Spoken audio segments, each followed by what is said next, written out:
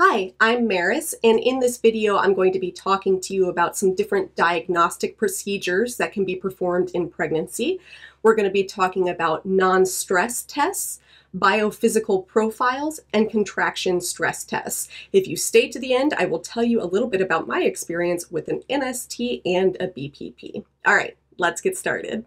Okay, so first up, we're going to talk about a non-stress test. Let's just talk about the name first. Non-stress. This means that we are not actually putting the baby or the mother under any stress to perform this procedure.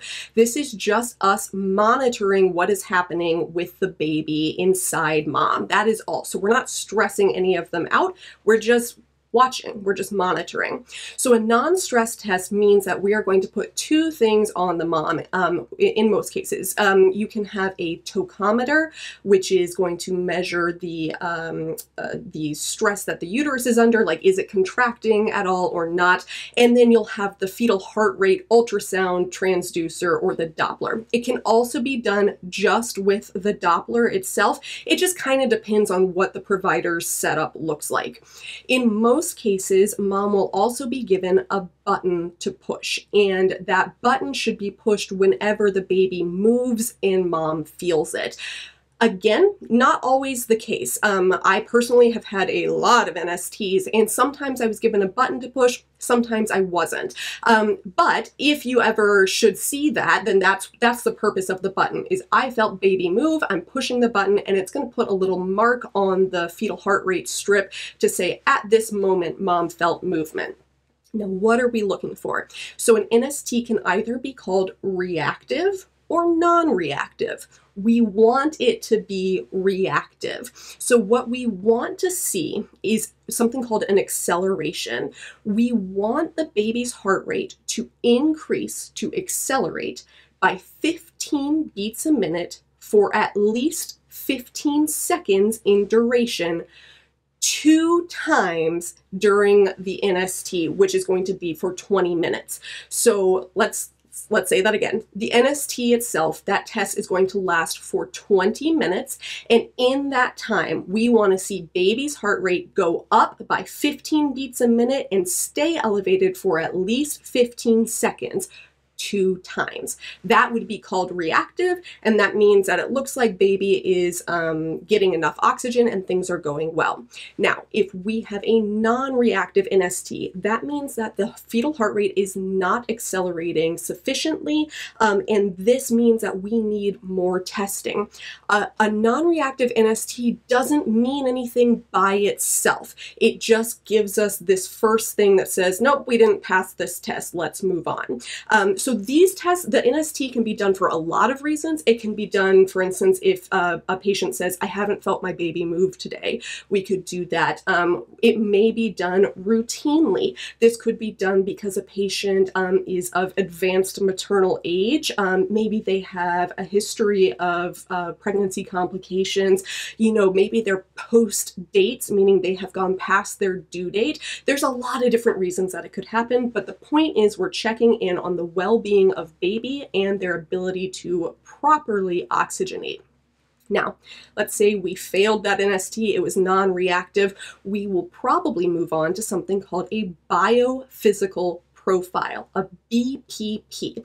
And a BPP, you'll see here that we have this nice table for you to kind of spell out what goes into a BPP.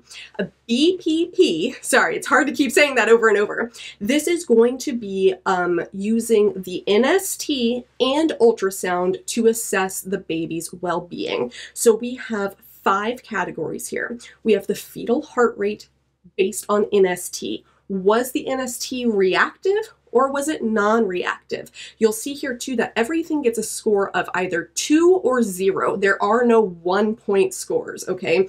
So if it was reactive, we get 2 points. If it was non-reactive, we get 0 points. The next category is fetal breathing movements. Is the baby making movements of breathing, which is something that they do in utero to practice breathing so that they can transfer from the uterus to extrauterine life appropriately.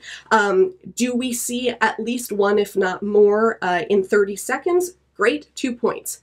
None, then no points. Gross body movements. So if we see baby moving their body, then they're going to get 2 points if there are greater than or equal to 3 body or limb movements. And then if there's less than 3 movements, they get 0 points. Fetal tone, this has to do with extension and flexion of the head and neck. So if we do see at least one episode of extension and flexion of the head and neck, they get 2 points. If not, 0 points. And then amniotic fluid volume. They will actually measure the pocket of amniotic fluid around the baby. And if there is greater than or equal to 1 pocket, so at least 1 pocket that has more than 2 centimeters of fluid, 2 centimeters or more, they get both of those points. If not, then they don't. So the big things to know, we have the fetal heart rate NST, we have gross body movements, breathing movements, the fetal attitude, the flexion and extension, and then we have the amniotic fluid as well. What do we do with this information? Well, 8 to 10 is considered normal, so that would be reassuring, and we would say, okay, everything looks good.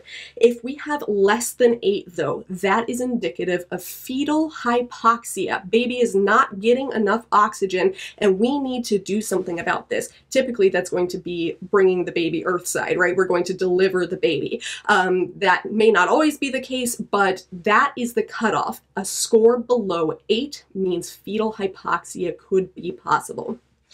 Now, if I failed my NST, I could also go on to have something called a contraction stress test, a CST. So again, look at the name. It is saying a contraction stress test. We are stressing the baby by inducing contractions, not inducing labor, hopefully, but just causing contractions and stressing the baby out that way.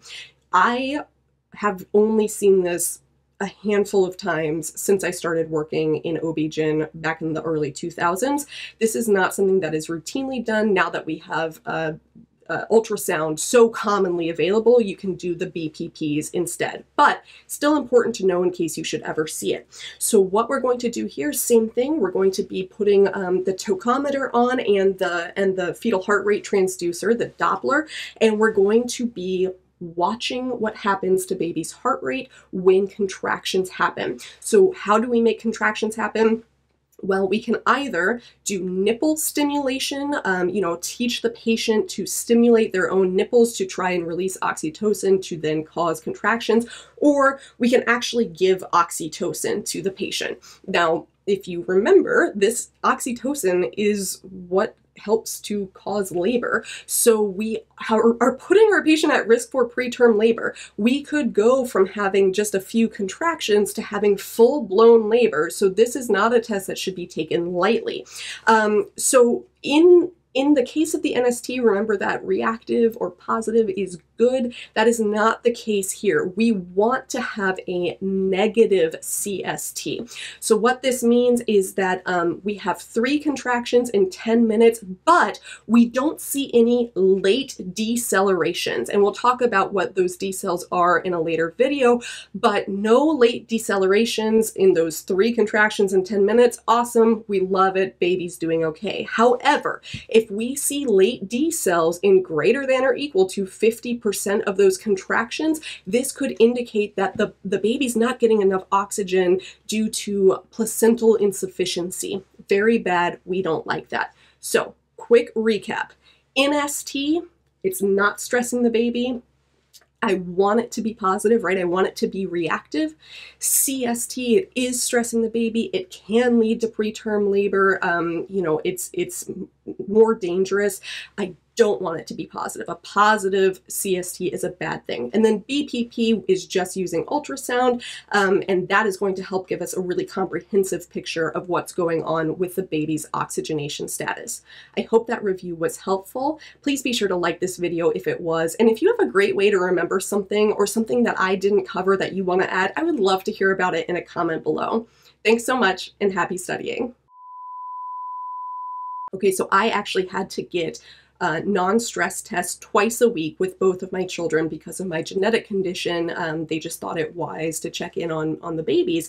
And my daughter she failed almost every single one. I mean, she would never be reactive. And I don't know why. She's perfectly healthy, but for some reason she just didn't want to cooperate. And I finally, one time she failed and I had a BPP done and she scored a 6, and they sent me over to the hospital and I had my daughter via C-section that night.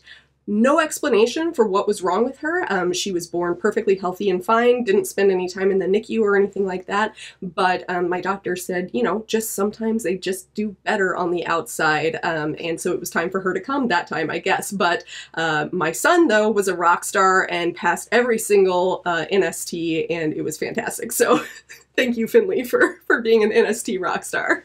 I invite you to subscribe to our channel and share a link with your classmates and friends in nursing school. If you found value in this video, be sure to hit the like button and leave us a comment and let us know what you found particularly helpful.